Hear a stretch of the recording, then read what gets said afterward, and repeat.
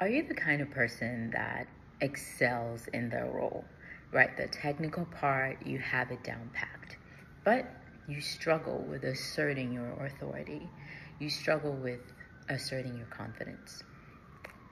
I've been through it, right? When I started my career, I was technically very sound. You can tell me otherwise, and you still can't, actually.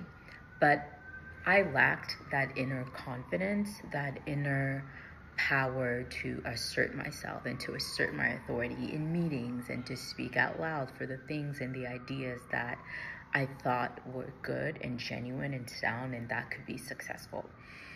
And I learned very quickly that if you do not assert yourself, people will not let you, and you may be stepped on, you may be walked all over, or you may even be overlooked altogether.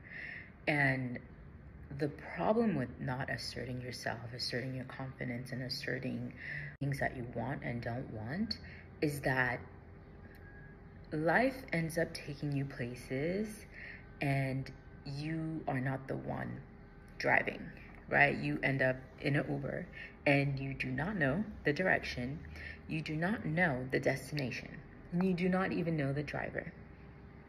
So one thing I learned is know your destination and let the universe guide you towards it.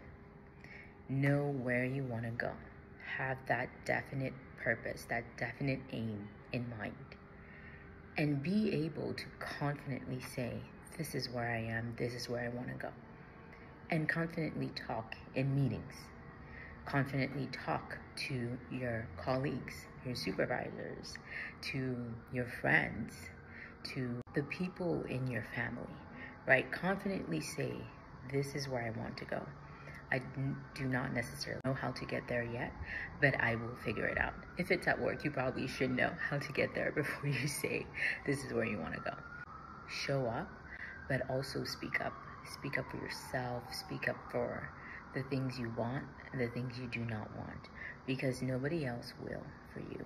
So learn that. And if you can't learn that, fake it till you're able to make it. I'm Linda Pointing, and that was my nugget for you today.